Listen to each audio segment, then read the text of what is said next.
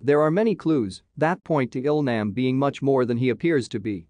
However, the old man certainly knew how to keep his secrets until the last moment, the final game between him and Seong Gai-hun. Prior to that, he was just a lovable old man whom Squid Game used to pull audiences' heartstrings. But on the second viewing of Squid Game, the clues about Ilnam's true identity become much more obvious.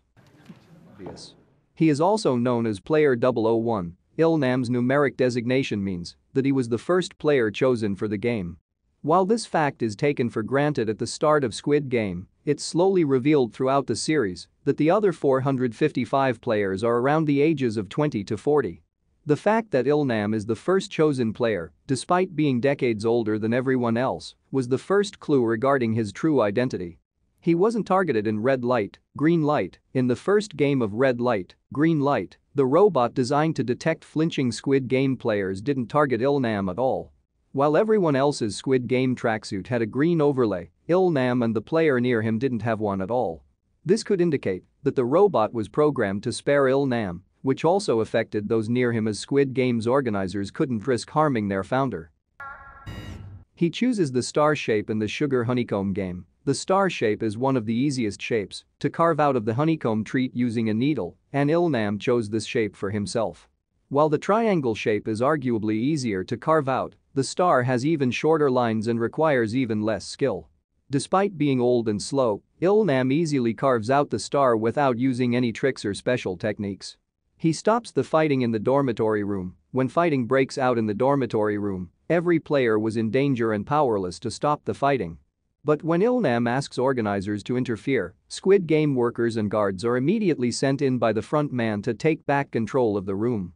While letting the fighting continue would be good for the games, front man had to interfere before Ilnam was in any real danger. His tug of war strategy was perfect. This is perhaps the most glaring clue that Ilnam is not as helpless as he seems.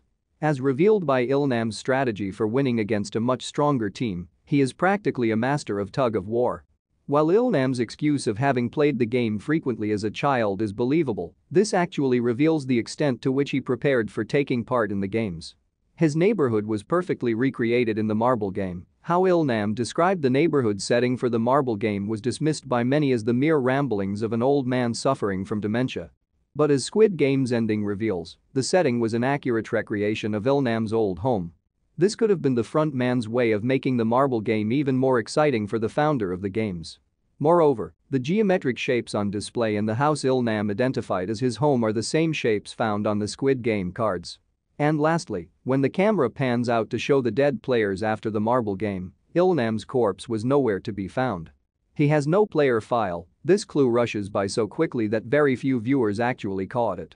During episode 5 of Squid Game, police officer Hwang Jun-ho, Wai Ha-jun, infiltrates the front man's inner sanctum and finds files on all the previous and current players.